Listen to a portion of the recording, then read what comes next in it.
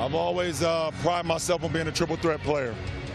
I'm not a scorer, but I can put the ball in the hole.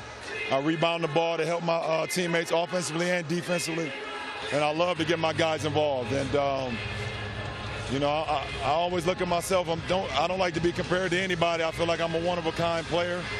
I'm a player that this league has never seen before, and I take a lot of pride in that, and I want to continue that, you know, in the near future. You know who just got really excited, Broussard? Oh, I wasn't excited. You know how I feel.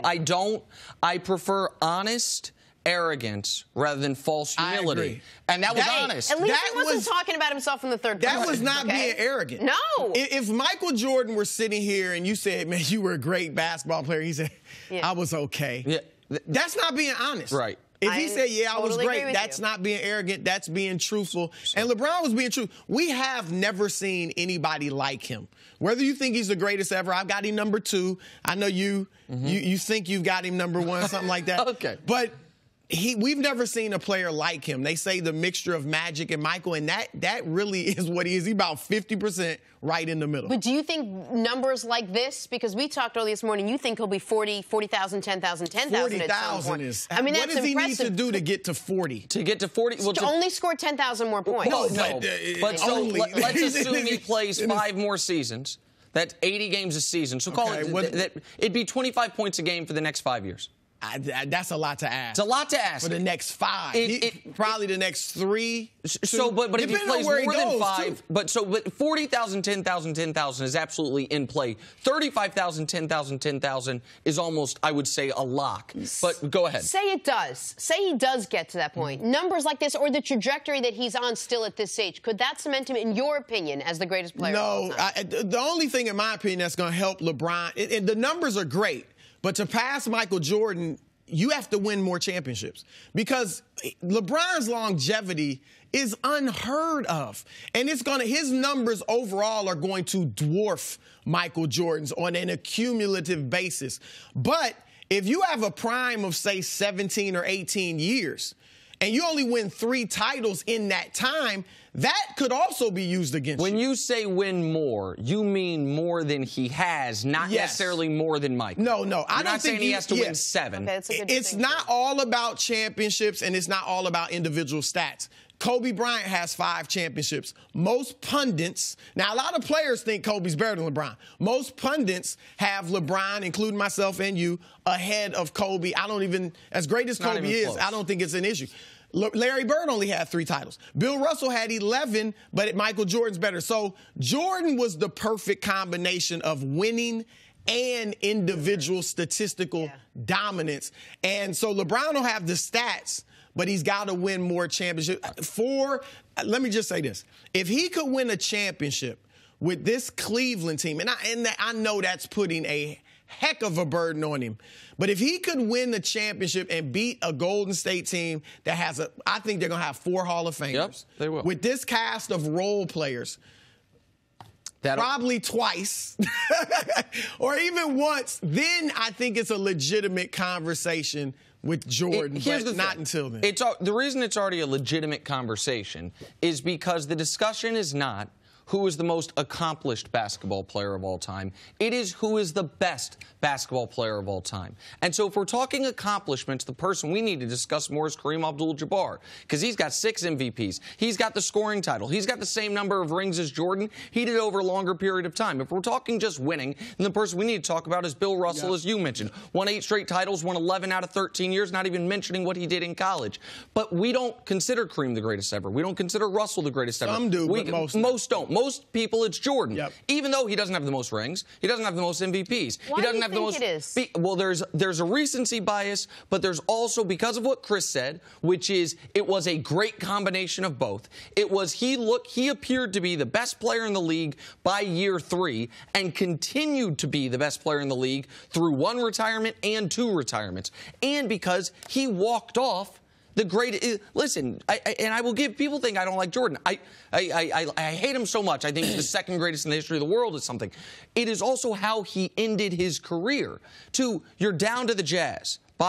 You're down. You get a layup to score. You then steal the ball from Malone. You then hit the shot to win.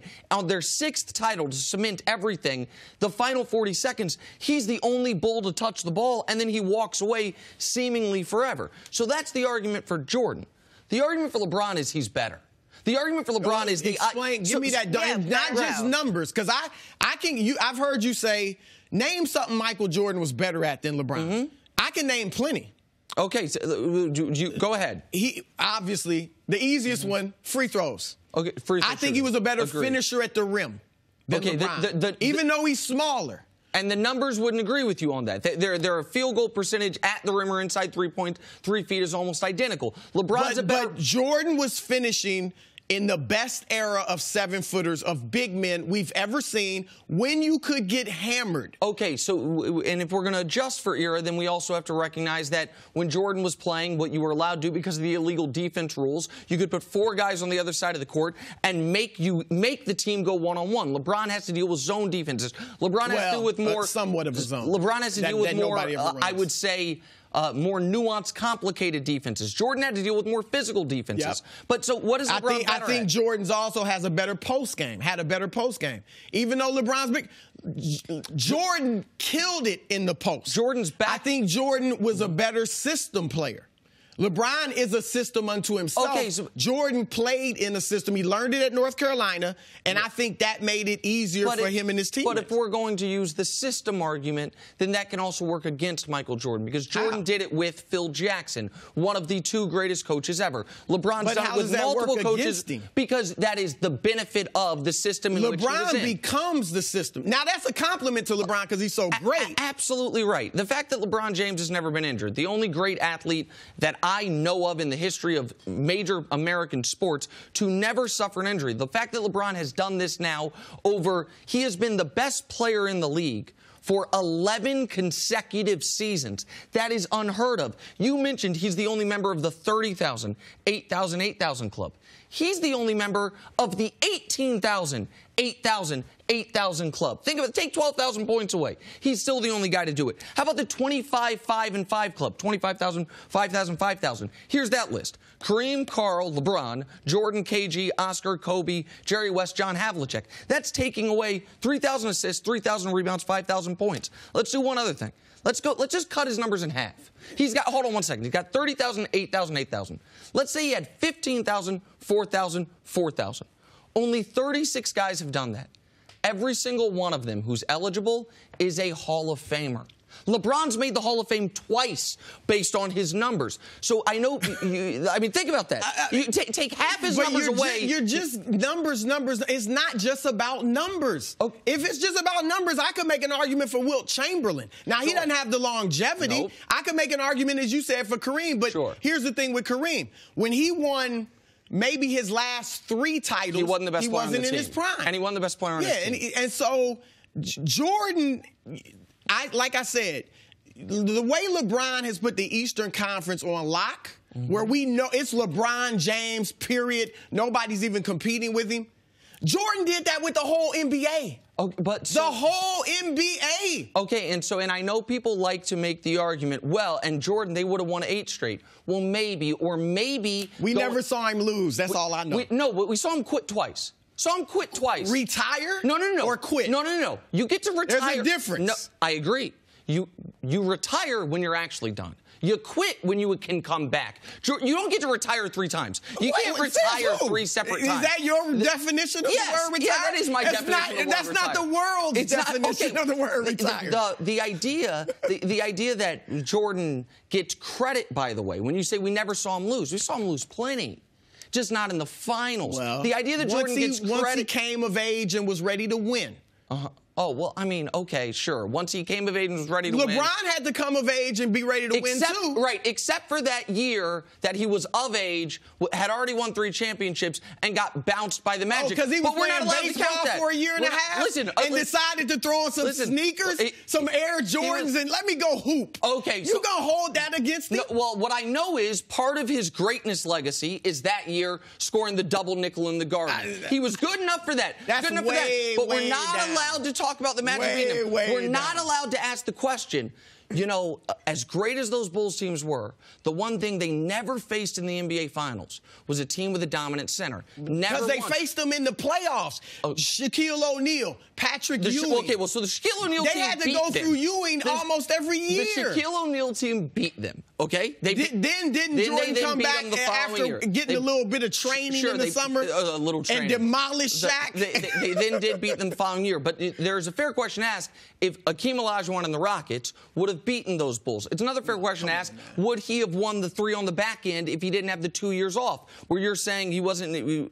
Right? The longevity argument is huge for LeBron, but this is what I say. Again, I need more rings in his 17, 18-year they're prime. coming, so don't worry about that. They're coming. He just had maybe the best month of his career. He's in year 15, he's over 50,000 There's no argument longevity. Why don't you just ask him what kind of sneakers he's wearing right now? Oh, I know. What do you mean? I'm not wearing LeBrons. No, what aren't they Air Jordans? No, Jenna. Oh. Never mind. I had that waiting for like the last 10 minutes. Yeah, I saw them earlier. They're very fancy. Thank you, I will tell you, I thoroughly Let's just call them Jordans for the sake of the... For the sake of me. I can't believe he's wearing Jordans. He's wearing LeBrons. Unbelievable. It's like music. It's like music listening to you both. And you both have solid arguments. I have been viewed as LeBron James' biggest fan in the media. I took that corner Nick from you. And Shannon Sharp came along. Now I look like I'm a hater. Come on, I love LeBron. Thanks for watching. Subscribe here to get the latest from the show. Also, be sure to check out more of the best clips from First Things First, or go watch a few segments from our other shows on FS1.